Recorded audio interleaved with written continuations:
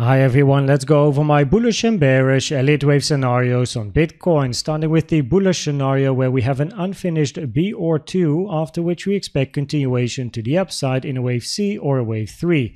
Common target area for your wave 2 is between the golden pocket and the 786 Fibonacci, taken from the low to the high of wave 1, giving you a target area between 60k and 58.4k. Common target area for your wave B also includes the 886 Fibonacci at 57.5k. This is a rare target, however, for a wave 2, so if price would move towards the downside, hits the 886 and then starts moving towards the upside, the probabilities are higher that move towards the upside is a wave C compared to a wave 3, which in turn increases the probabilities for a 3-wave structure and a continuation to the downside at a later stage. The invalidation for this scenario is price moving towards the downside, taking out the low at 56.5k. Areas of support in confluence with the Fibonacci targets here is the first blue box at 59.4 to 60k, second blue box here between 57.9k and 58.3k, and this red line just below the 886 at 57.2k. Inside wave B or 2, we are then looking for a 3-wave corrective structure to the downside, which we at the moment label as a WXY, a complex structure with a zigzag in wave W, a zigzag in a wave X, which is very common as well, and then inside wave Y, either a zigzag to the downside or a flat towards the downside. But by all means, the common target area for your wave Y is between the 0.618 and the 1.236 trend-based fib extension, taken from the high to the low of wave W to the high of wave X, giving you a target area between 60.1k and 56.8k.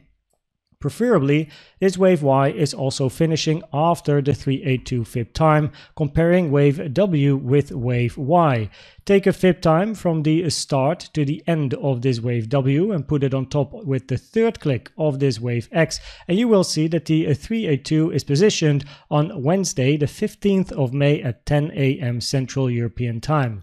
As mentioned, the two options that we are looking for at the moment inside this wave Y is either a zigzag to the downside in the wide count, a 5-wave move A, 3-wave move B, and then a 5-wave move to the downside in a wave C towards the support areas down here, or a flat structure where we have a 3-wave move down in an A, then a 3-wave structure to the upside in B, moving above the high of X over here, and also hitting the resistance area that we just missed out on hitting, which is the blue box here between 63.4k and 64k, after which we then want to see an impulsive structure to the downside in a wave C towards the support areas that we have down here.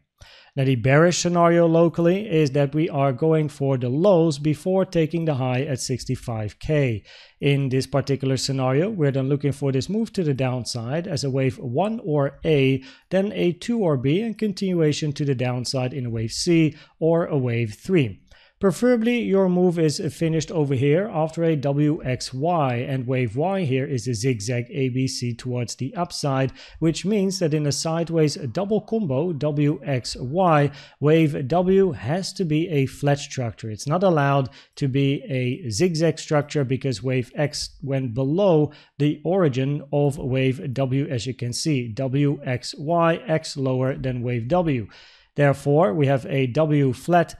in X and then a zigzag in wave Y, but this does lead to a little bit of a problem with regards to the A or 1, because an A/1 has to be a 5-wave impulsive structure to the downside, and we can count a nice 1, 2, 3, 4 over here, ending 4 at this particular high, and then we can count a wave 1, 2, 3, 4, 5 to the downside. However, because wave W has to be a flat structure, this low can't be the low of 1 or A, it has to be a wave B, but if we end wave 1 or A at this low over here, where is our wave 4, right? 1, 2, 3, where is wave 4, and then another 5 to the downside. So it does lower the probabilities for this particular scenario, the fact that we can't really count a nice A or 1, ending it at the low over here, instead of taking the low here, which is impossible because W has to be a flat structure because Y is a zigzag in this particular scenario. Now, with regards to the CVD divergences, we do have some bullish CVD CVD divergences over here, higher low in price, lower low on the CVD. Has to be said that there were a lot of bullish CVD divergences in this section already. All of these bullish CVD divergences have played out. This price was making higher highs as well and had this recent push towards the upside. So at the moment it would be best to look for more local support, but as you can see, especially with the news as well earlier today, it's quite messy price section, so it's good to wait for a little bit of a range and see what price is doing. With regards to the news, we had some news today, but also tomorrow, Wednesday the 15th of May, we have news at 2:30 p.m. Central European Time. So make sure you trade safe as volatility might increase on the chart. If we then go to the probabilities of the different scenarios, then the probabilities are at the moment higher for an unfinished wave B or 2, where we are then looking for a WXY to the downside with inside wave Y either a zigzag A, B, C or a bigger bounce to the upside in a flat A, B, and then a wave C to the downside to still take this low